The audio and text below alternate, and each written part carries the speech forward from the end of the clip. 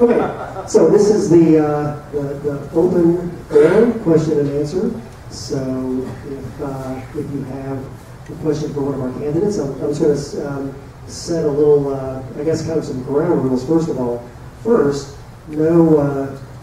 bombs, no grenades, no loaded questions. Let's try to keep it reasonably friendly and polite. And also, when you stand to ask your question, if you would state your name, to whom the question is addressed, and then the question. Yes, sir.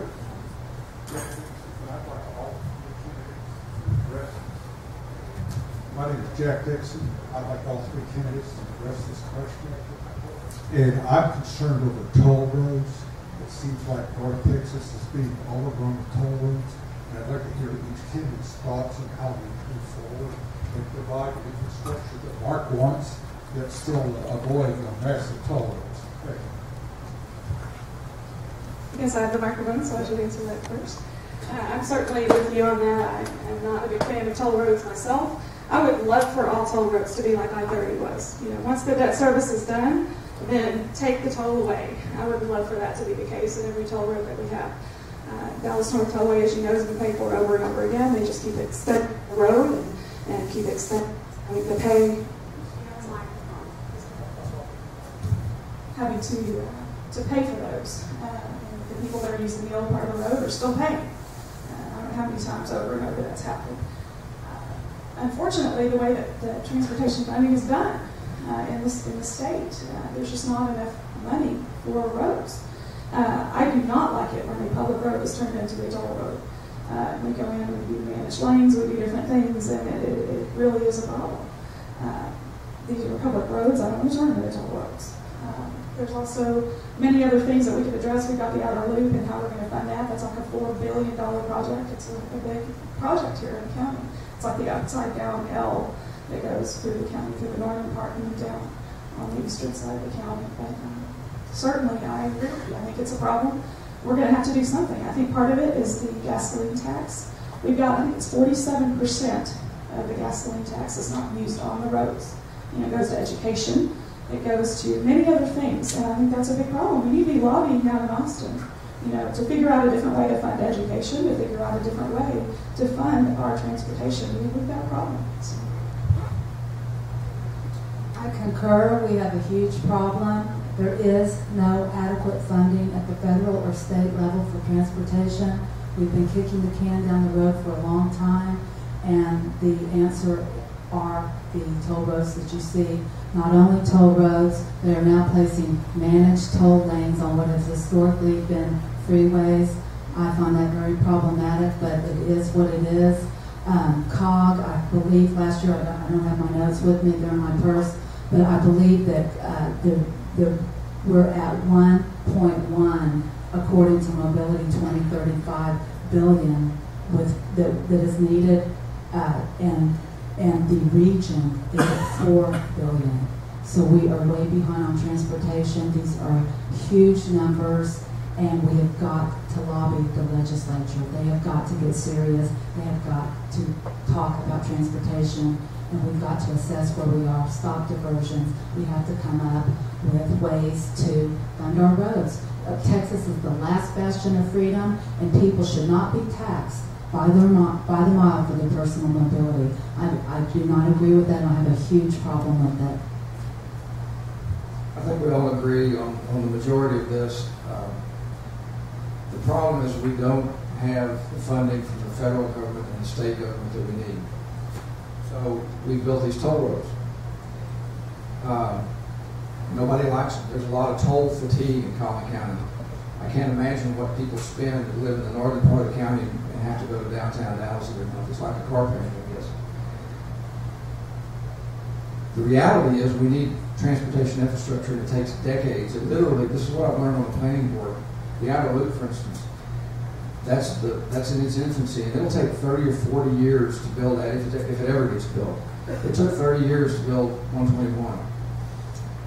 So we've got to look way out into the future, and people don't think about it until you're having to wait 3 times to get through the stoplight to get on the road. Hello? So, I don't have the solution. but we've got to, first off, make sure or do everything we can to get the legislature to spend the money, spend the tax dollars that are collected for transportation infrastructure on transportation infrastructure. Both of y'all mentioned that. The shortfall, or the monies that they take from transportation, from the gas tax and from the vehicular sales tax, if that money was put back into the roads, it would go a long way towards solving the problem that we have. Not completely, but it would help a tremendous amount. But the legislature doesn't appear to have the will to do that. So that's my preference.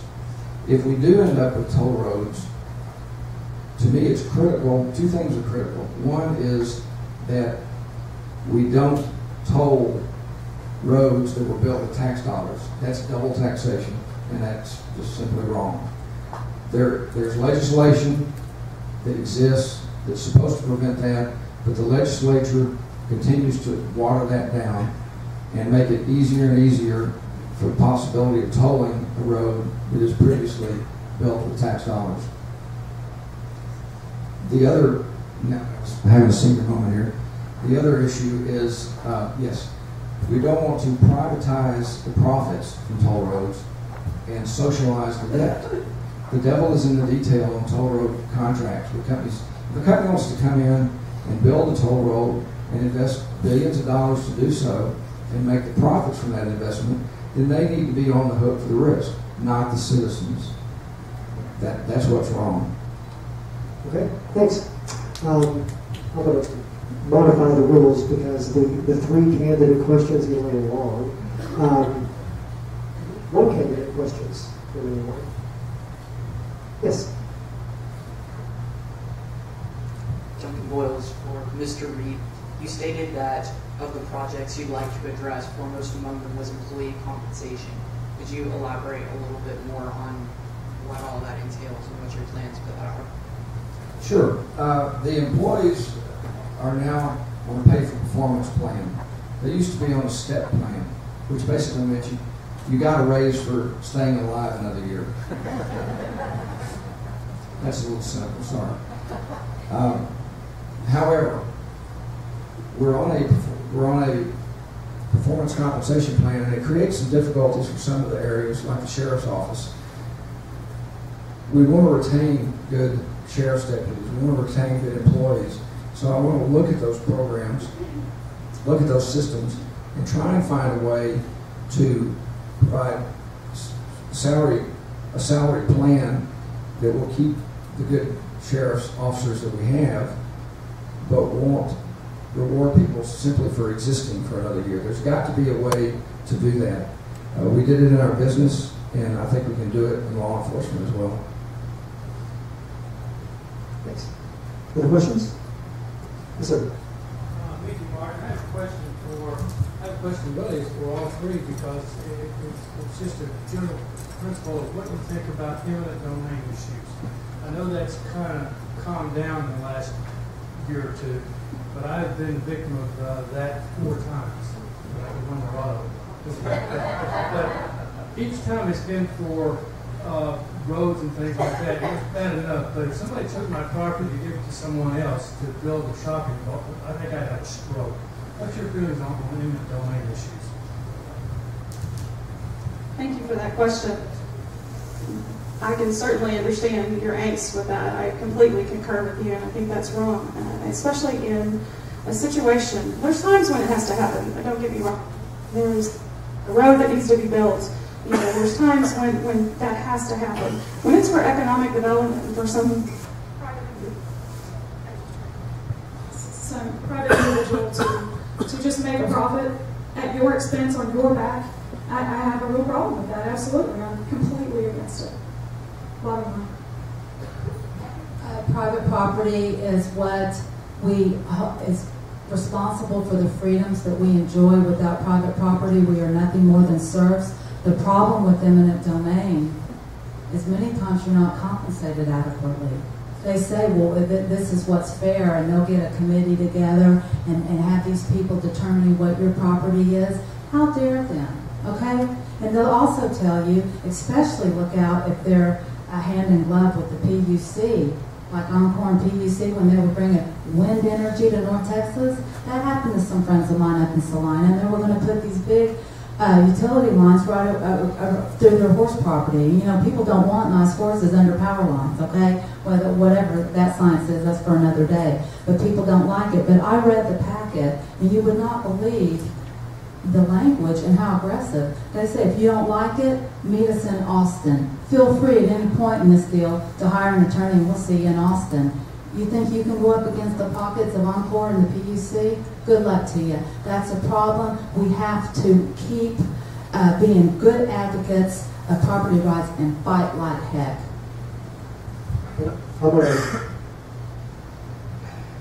I agree. You got the ones that are trying to get into.